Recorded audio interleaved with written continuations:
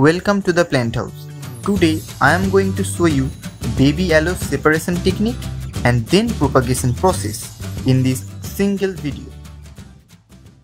It is a beautiful succulent based indoor plant. Such a beautiful plant. Aloe vera needs less care. It is a big one, a breeding tub of aloe vera. Look at this aloe vera.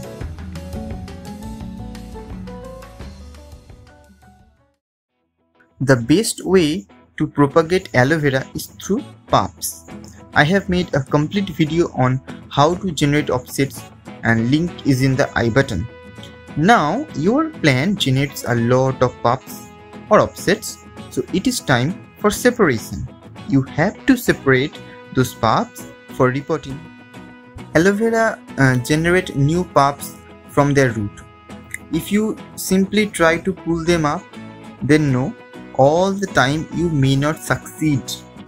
Baby aloe may rip apart without base part or roots. Then it would be very hard to propagate further. So there is technique to doing that. First, break the soil from around the pups and continue this removal until you can see the full root system clearly.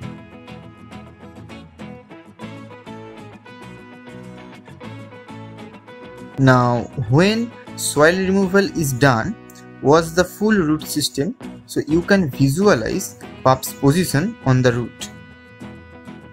Here I can clearly observe their origin points, so the time has come for separation.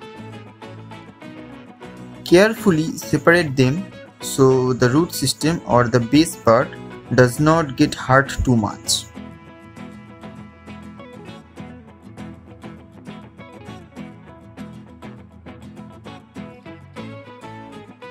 This one is too small to survive without the mother plant, so I'm not going to separate it. These are all. I'm going to report them one by one. If you don't subscribe the channel yet, please subscribe. This one is rootless, but the base part is good, so it will survive.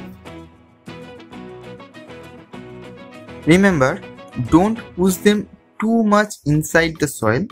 In that case, if you do, plants may die.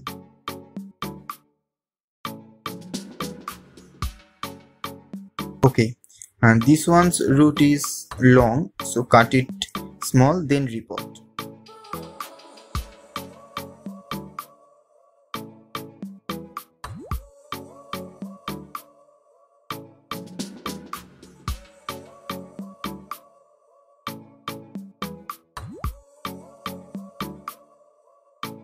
Water them and keep them in a shaded place for at least 2 to 3 days.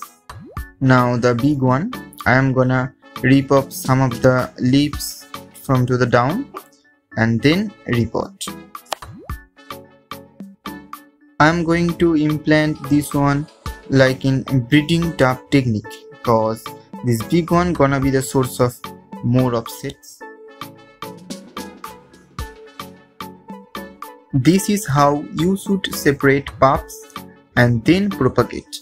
That's all for today. See you in the next video.